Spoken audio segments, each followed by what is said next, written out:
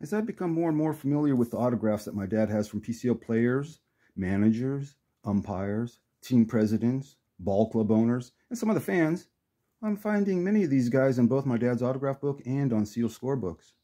I'm starting to keep track, but it's not easy. Some of the players signed the autograph book multiple times over the years, so they're spread out on various pages throughout the book. And I still haven't opened up the majority of the Seal scorebooks yet. Probably like 80% of them I haven't opened up. I know some of the players well enough now to tell what team the Seals played by looking at the visitors' autographs on the covers of the scorebooks. I just did a show on the first black umpire in MLB history, Emmett Ashford, where I showed his signature in the autograph book. Recently, I noticed his autograph on a 1955 Seal scorebook. That would have been nice to include on Emmett's show, especially since I blew the ending to his story. Forgot to put in the word umpire. Didn't say that. What a dummy I am. Can't read my own writing. Anyway, it's too late for that. But you can see all the autograph scorebooks in Season 2. So me and my dog, Lil Otis, spent 2 weeks at my parents' house at the end of June there, doing some landscaping. I left the autograph book at my folks' house. The summers up here on the hill can be really hot during the summer for weeks at a time, and last thing I want to do is try to make a video and start dropping beads of sweat on Ty Cobb's autograph. That'd be brilliant. So I'm creating these low-budget shows on my phone, which isn't too bad for the autograph show, because instead of you staring at an autograph while I talk, you can relax and take a gander at the view over yonder and use your imagination to transport yourself back to a simpler time and really breathe in the whole story as if you were there. As I blunder my own narration because I can't read my own writing. So let's go.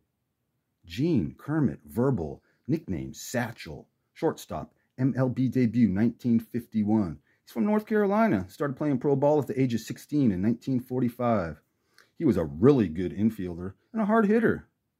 Gene's only 2 stints in the big leagues came with the Washington Senators, where he played all of 1951 and part of 1953. Some of his teammates on that team were Willie Miranda, Sam Denty, Gil Cohen, and Cal Bear legend Jackie Jensen. Gene has a couple of cards, a 1952 Topps and a 1953 Briggs Meats cards. Both show him in his Washington Senators uniform. Gene Verble played 14 seasons of pro ball, much of it in the AA Southern Association League for the Atlanta Crackers or the Chattanooga Lookouts, who he helped lead to the 1952 championship. Some of those minor league teams got great names. I should mention those more on my show. Gene also played for the Burlington Bees, the Vicksburg Billies, and the Seattle Rainiers, with whom he helped win the 1955 PCL championship, his only year in the PCL.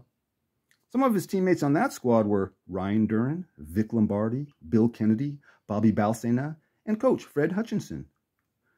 Gene Verble was manager of the year twice in the Sally League, Class A ball, and his 1957 team, the Charlotte Hornets, won that league's championship. The Hornets have been around since 1892.